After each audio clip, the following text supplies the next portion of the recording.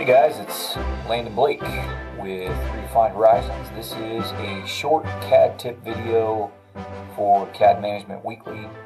That's the blog that my company sponsors on CAD management for land surveyors and GIS professionals. So in this short video, we're going to just cover a CAD tip, and that's the CAD tip has to do with using groups when you need to move or rotate or modify a set of entities as a group, but you don't need something as permanent as a block. So a group is just a way to kind of temporarily glue some entities together so they act like a single object.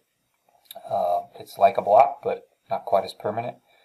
And so I'm running BricsCAD version 2021, version 21, and I really like the way they have groups set up. They actually give you a little dialogue, which is nice. I don't think Autodesk does that. So I've got a drawing here on my screen, and I need to, this is some line work that we have from a boundary survey, and I need to move and rotate it to some points here.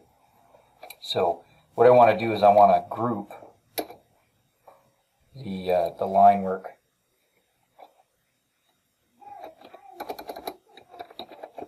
So I'm going to just name my group here boundary line work.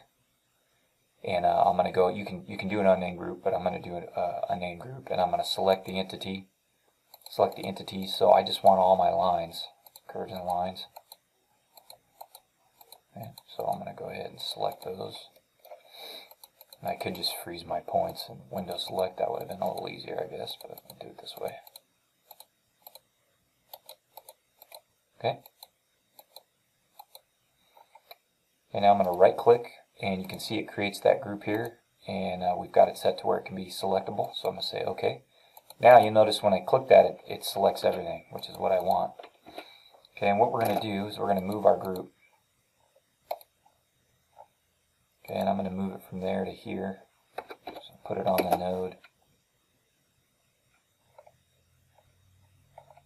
I might not like this because it's a Kogo point. And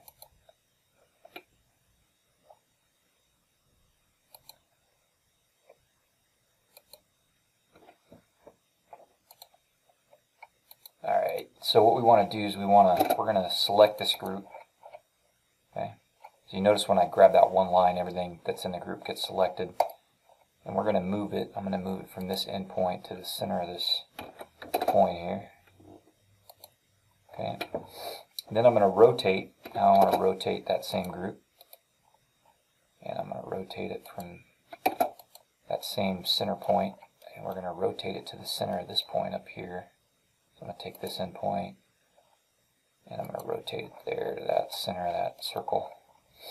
Okay, and now I've moved that whole set of entities because it's part of a group. Now, let's say you're done with the group.